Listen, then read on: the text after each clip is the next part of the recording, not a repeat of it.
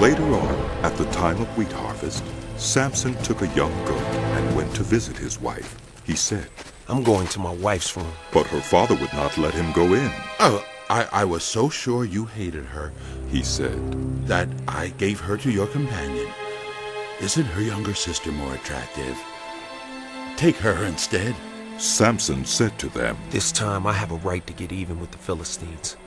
I will really harm them. So he went out and caught 300 foxes and tied them tail to tail in pairs. He then fastened a torch to every pair of tails, lit the torches, and let the foxes loose in the standing grain of the Philistines. He burned up the shocks and standing grain, together with the vineyards and olive groves. When the Philistines asked, "Who did this?" they were told, Samson, the Timnite's son-in-law, because his wife was given to his companion. So the Philistines went up and burned her and her father to death. Samson said to them, Since you have acted like this, I swear that I won't stop until I get my revenge on you. He attacked them viciously and slaughtered many of them. Then he went down and stayed in a cave in the rock of Etam. The Philistines went up and camped in Judah, spreading out near Lehi. The people of Judah asked, "Why have you come to fight us?" "We have come to take Samson prisoner, they answered. to do to him as he did to us." Then 3,000 men from Judah went down to the cave in the rock of Etam and said to Samson, "Don't you realize that the Philistines are rulers over us? What have you done to us?" He answered. I merely did to them what they did to me.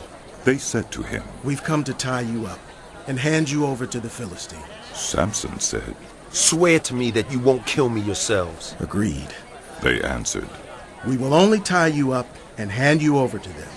We will not kill you." So they bound him with 2 new ropes and led him up from the rock. As he approached Lehi, the Philistines came toward him shouting. The Spirit of the Lord came on him in power. The ropes on his arms became like charred flax, and the bindings dropped from his hands. Finding a fresh jawbone of a donkey, he grabbed it and struck down 1,000 men. Then Samson said, With a donkey's jawbone I have made donkeys of them.